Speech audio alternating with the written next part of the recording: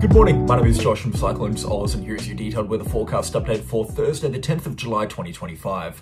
Severe weather still an ongoing threat across southeastern Australia. A large and powerful storm system moving through the Bass Strait this morning and expected to emerge into the Tasman Sea momentarily. And this system is expected to become a brute of an extratropical cyclone. We're expecting strong winds, blizzard conditions, snowfall, rainfall, the whole 9 miles of it over the next 24 hours across eastern parts of Australia, with plenty more wind weather systems to be following in this one.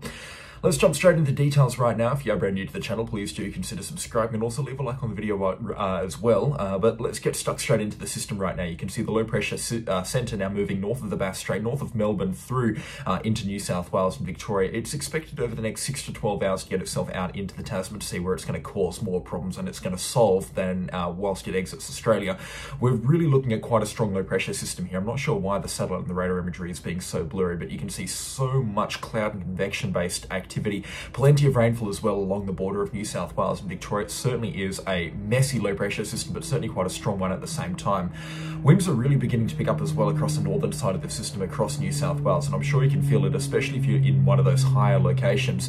Wind gusts are now really starting to pick up through the Capital Territory area, the Snowy Mountains area, and even up into the Blue Mountains area. You can see outside of Tamworth, we've got winds already at about 50 kilometres an hour, or gusting up around the 50 kilometre an hour mark, and it's also dragging in a lot of moist air from the northern parts of Queensland. I'll get into that in the later part of the forecast update as well, but we're also expecting these wind impacts to reach as far north as southeast Queensland. But what you need to know right now is across southeastern Australia, especially through Victoria and the southeastern corner of South Australia, we're expecting a showery winter's weather day.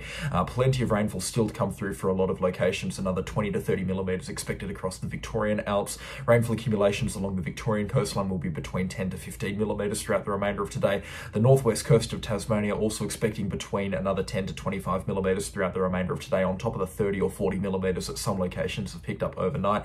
And even the southeast corner of South Australia, which is in that vigorous cold pool behind this low pressure system, expecting a further 5 to 15 millimetres for some locations, especially through the southeast corner. A few more light showers coming through there, and along the York Peninsula, we've still got a few more showers moving through there as well. But you can see wind observations have been quite high, but I'm also noticing a fact that there's a lot less stations on this observation map compared to where there was yesterday. We've specifically lost Neptune Island. I believe they blew out after a 110 kilometre an hour wind gust, and we've also lost Thredbo, the automatic weather station there, has had their wind observations taken offline. I'm not sure if the station was or the wind measurement device, the anemometer, I believe that's what it's called, has been destroyed. But again, we've had some very strong wind gusts, and it's obviously caused some damage to the Bureau of Meteorology's observation network, so some of these wind observations have been quite unreliable.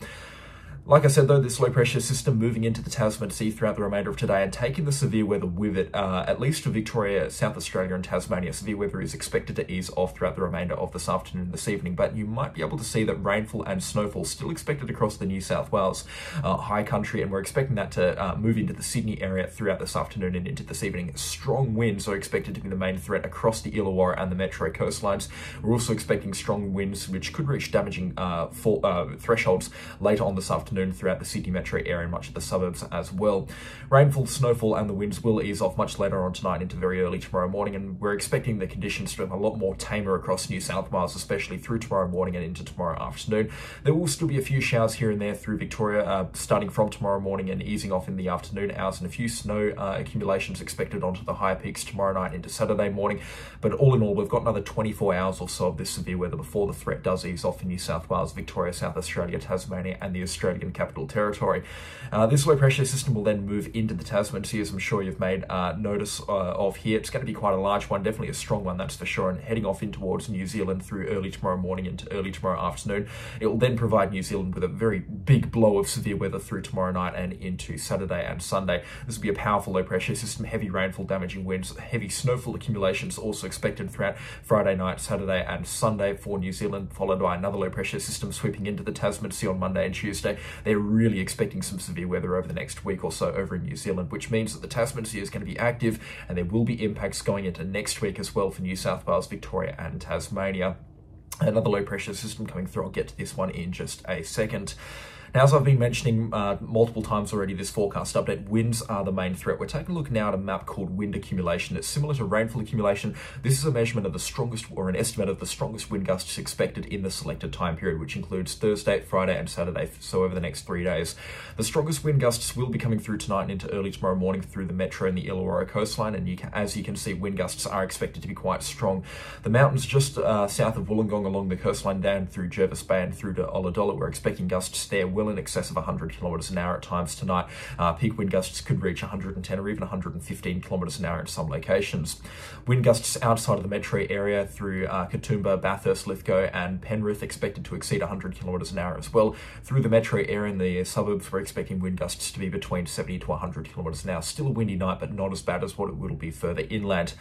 Out around the Barrington tops, wind gusts up to 100 kilometres an hour are possible, and then wind gusts between 60 to 80 kilometres an hour expected across much of the agricultural regions along the foothills of the Great Dividing Range, as far north as Wollongong on the Queensland-New South Wales border. Strong winds will also extend at times into the mountainous areas along the border of New South Wales and Queensland into the southeast corner of Queensland, and wind gusts could reach up to around 70 or 80 kilometres an hour outside of Killarney and Warwick into the mountainous regions just in those foothills of the Great Dividing Range up there. Strong wind gusts are still expected into the mountainous regions around Thredbo, Perisher Valley and Jindabyne as well. Wind gusts there could exceed 125 kilometres an hour in the next 6 hours and up to 110 kilometres an hour tonight into tomorrow morning. Blizzard conditions are still anticipated in those locations. The Gippsland coastline as well, expecting not only abnormally high tides from this low pressure system, but winds out of the south. We're also going to be looking at peak wind gusts there up to 100 kilometres an hour, and as such, there is a coastal hazard warning for abnormally high tides and abnormally high ocean levels in this region because of the wind pushing the waves up higher than what they normally are onto the coastline, and that abnormally high tide threat as well. Strong winds also expected along the south coast of Tasmania. I'm expecting some pretty big observations at Mount Cyclone Island tonight into early tomorrow morning, and also again Friday night and into Saturday morning. Wind gusts down there could exceed 130 kilometres an hour offshore, and gusts up to 100 kilometres an hour possible onshore through Tasmania. Strong winds also expected to continue for parts of the Eyre Peninsula over in South Australia. Gusts up to 60 kilometres an hour can be expected throughout the remainder of today. They'll be easing off though much later on tonight. Good rainfall accumulations also expected for the Snowy Mountains, between 25 to 50 millimetres expected up to around 1,300 metres, where the rainfall will then fall as snowfall. Like I said, blizzard conditions still expected, and we're looking at more snowfall accumulations for some of the higher peaks. Total snowfall accumulations up around the 20 to 30 centimetres expected into the next 3 days. But if we push this number out further forward, you can see over the next week, we're expecting much higher accumulations across some of the higher peaks. More snowfall expected to come through on both Tuesday, Wednesday, Thursday and Friday, and then snowfall just continuing to build on right out to the end of the forecast modelling. It looks like we're going to have a very snowy middle part of July, and into the later parts of July we're expecting some snowy conditions as well. Plenty of rainfall still to come in, especially for the west coast of Tasmania. So let's take a look at the longer range forecast right now across southeastern Australia. Still plenty of severe weather to talk about. Where do we leave it off? I think it was Monday. Another low pressure system moving out into the Tasman Sea on Tuesday. That's expected to develop nicely, but it will remain far enough offshore from Australia as to where it's not going to cause problems. A couple of days of calmer weather, relatively speaking, expected next week between the 14th out to the 18th of July before, like I've been saying in recent forecast updates, big time severe weather and strong cold fronts expected after about the 20th of July. Strong weather systems coming through on the 21st and the 22nd. In fact, this one looks a little bit too strong. I think the forecast models might have gone to town with this one a little bit too much, but you get the idea. We're expecting a strong low pressure system to move through into Tasmania or the Bass Strait at some point after the 20th of July in the next couple of days there, and we're expecting a stronger weather system out of that. I don't think it's going to play out exactly how the forecast models are expecting here. This would be a kind of storm of the century type thing, very powerful system into the Tasman Sea, and would cause all sorts of problems, wind, snow and rainfall for Tassie, Victoria and parts of New South Wales. So we will take this forecast with a heavy pinch of salt, but again, you get the idea. We're expecting strong weather systems into the later parts of July. Plenty more rainfall still to talk about as well, and again I would like to just take this forecast with a heavy pinch of salt. Rainfall accumulations will be dependent on the movement of these low pressure systems, but you get the idea. Tasmania, especially along the west coast, expecting some very healthy rainfall accumulations. The stuff we typically see at this time of the year, up to around 200 or 300 millimetres over a 2-week period, which is good news because July rainfall actually checked at Mount Reid 15 millimetres to date so far for the month of July. That's ridiculously low. They average about 500 millimetres in the month of July and their lowest recorded rainfall on record at Mount Reid was 230 millimeters or something like that for the month of July. So they really need to kick their butts into gear to get onto their average rainfall. They will do it with the rainfall on the forecast, but it does go to show that the west coast of Tasmania are reeling for a little bit of rainfall at this point in time. Same with the southeast corner of Australia. Still more rainfall to come. Still good news on the forecast modelling. 25 to 50 millimeters expected across much of coastal South Australia into the agricultural regions. Up to 75 millimeters forecast for Adelaide, and then falls between 25 to 50 millimeters expected through much of rural Victoria. Falls up to 40 millimeters expected for Melbourne, and then higher accumulations expected into the elevated regions.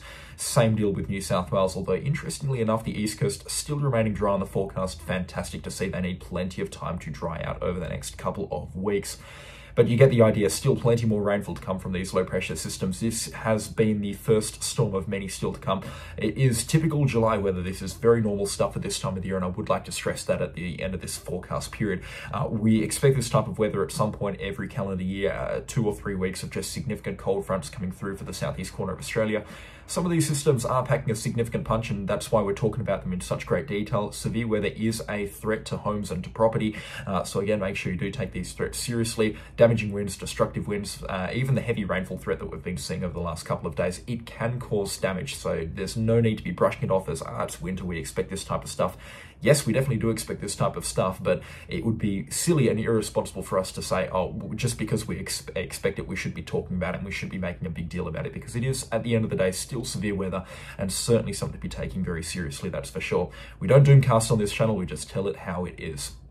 Anyways, I would just like to briefly touch on the southeastern and central parts of Queensland. Not only are they still freezing cold, and they're expected to be freezing cold this weekend once again, but a few showers here and there through parts of the Sunshine Coast, or the not so aptly named Sunshine Coast as it has been over the last couple of months, and a few showers also extending up into the Wide Bay area outside of Rockhampton, then inland from Ogmore and Dingo.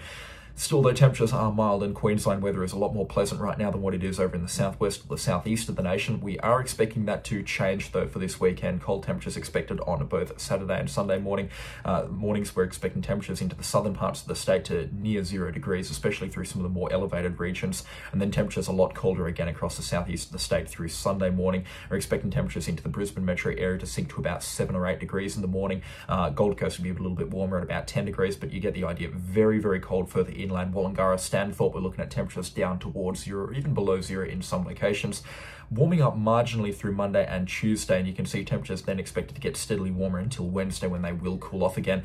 And then it really does depend on the movement of significantly large low pressure systems. If they get themselves off to the coast, we'll likely see some cooler temperatures, but if they do hang south, then we'll likely see a return to more normal weather across Queensland. But frosts can be expected this weekend and also into the middle parts of next week, and it is going to be a little bit cooler than what we would normally expect at this time of the year across southeastern and south central Queensland. Apart from that, though, Queensland weather remaining high and dry, especially across the north, as you would expect for this time of the year. Same deal with the Northern Territory. Not a drop of rainfall expected over the next 2 weeks in any parts of the Northern Territory. Beautiful weather, we love to see it.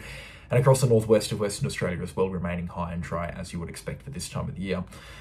I'm just starting to get a little bit worried about some of the rainfall, especially through the wheatbelt region of Western Australia. July typically is our wettest month of the year. August can also be quite wet, and we're definitely going to be counting on some August rainfall this calendar year, that's for sure. But rainfall is now starting to fall behind a little bit through some wheatbelt communities, and I don't want to be alarmist or anything, but we are now starting to see some drought conditions develop after some rainfall deficiencies across the southwestern corners of the state and also in parts of the wheatbelt region. Soil moisture values are not sitting at where they should be at this time of the year.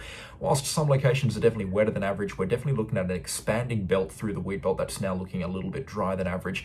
So rainfall concerns are definitely going to be there over the next couple of weeks, and it'd be good to see some rainfall developing on the forecast models, which unfortunately isn't really the case over the next 2 weeks. Yes, we've got that usual 30 to 50 millimeter type stuff coming through for the Perth metro area, but we're not looking at any big time cold front that's going to provide us with a good drink of rainfall, especially out into the wheat belt regions.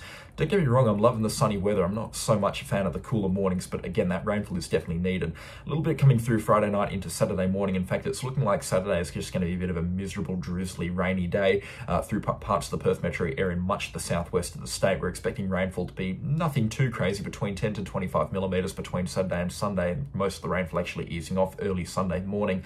but for the most part, rainfall accumulations could be a lot heavier out in the wheat belt, especially at this time of the year.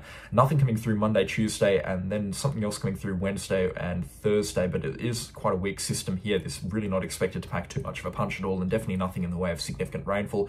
A few showers still lingering through Thursday, Friday, and Saturday, and showers continuing by the looks of things before another stronger system comes through into the later parts of July. But again, I'm sure you've seen this, we're not looking at any significantly strong weather system coming through over the next 2 weeks throughout the southwest.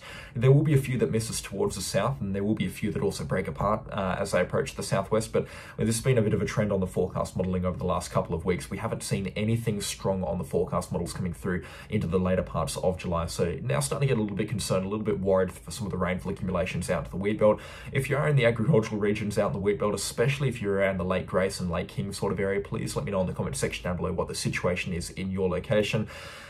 Based off what I'm looking at right now in the forecast modelling, it is starting to look, it's not dire, but it is starting to get there. Definitely paling in comparison to what the drought has been over in South Australia, but at least they're now starting to get some good rainfall, and especially for where it's needed. We've got plenty more rainfall still to come on the forecast modelling out for South Australia, but across parts of the wheat belt region of Western Australia, it is now starting to become just a little bit of a concern, and I would like to get a little bit of intel on what that is actually looking like for some of these locations.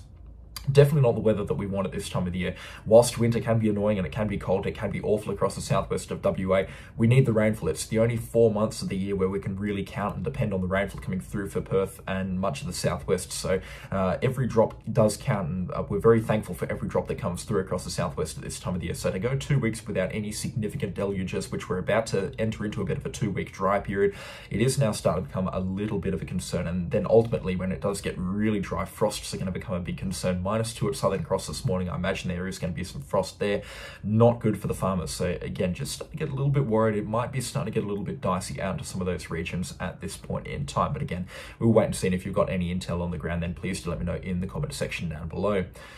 But on that note, that's going to have to do it for today's forecast update. I do hope you found it enjoyable or informative, hopefully both. And if you have, then please do consider leaving a like and subscribe to the channel if you haven't already.